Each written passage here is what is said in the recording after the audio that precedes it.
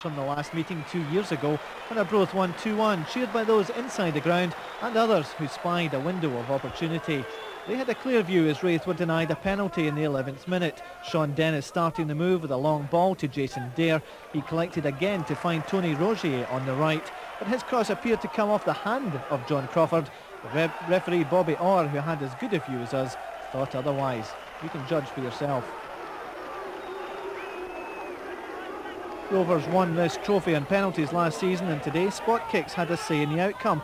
Penalty number 1 coming up, Stevie Crawford getting the better of Pat Clark, but as he made his way goalward he was brought down.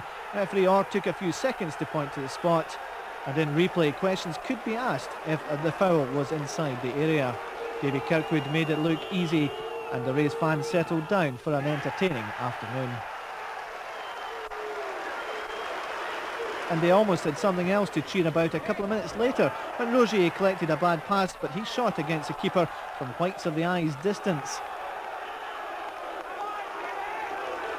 5 minutes from the break, Arbroath get back in level terms again from the penalty spot. No doubt about this one as Steve McCormack goes crashing after a challenge by Sean Dennis. Look at it again, he controls well, moves into the penalty area, and there's Dennis's leg bringing him to the ground.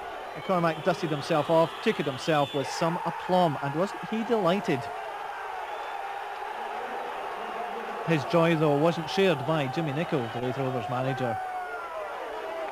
The Arbroath fans reminded everyone of previous cup glories, but their Coca-Cola hopes were dashed this year early in the second half. Moving down the left, Crawford cut inside, and Pat Clark made 2 attempts to bring him down before succeeding.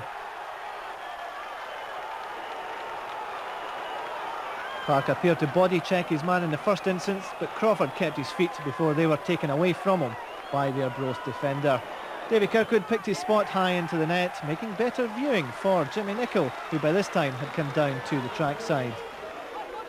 There was frustration too for the Raith manager when Rogier picked up this back heel from Colin Cameron and ran at pace at the Arbroath defence.